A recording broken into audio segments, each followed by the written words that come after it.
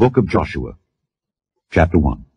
Now after the death of Moses the servant of the Lord, it came to pass that the Lord spake unto Joshua the son of Nun, Moses' minister, saying, Moses my servant is dead.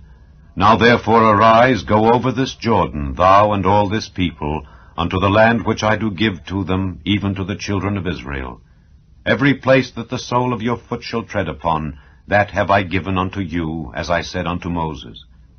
From the wilderness and this Lebanon, even unto the great river, the river Euphrates, all the land of the Hittites, and unto the great sea toward the going down of the sun, shall be your coast.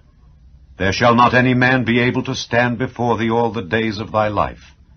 As I was with Moses, so I will be with thee. I will not fail thee nor forsake thee.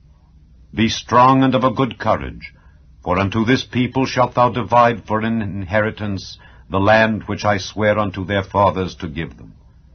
Only be thou strong and very courageous, that thou mayest observe to do according to all the law which Moses my servant commanded thee. Turn not from it to the right hand or to the left, that thou mayest prosper whithersoever thou goest. This book of the law shall not depart out of thy mouth, but thou shalt meditate therein day and night, that thou mayest observe to do according to all that is written therein. For then thou shalt make thy way prosperous, and then thou shalt have good success. Have not I commanded thee? Be strong and of a good courage. Be not afraid, neither be thou dismayed.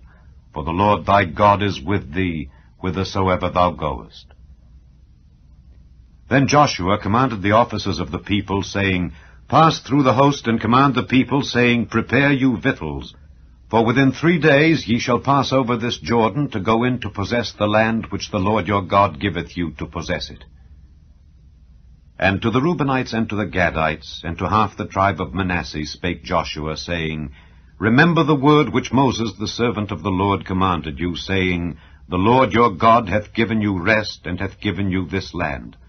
Your wives, your little ones, and your cattle shall remain in the land which Moses gave you on this side Jordan.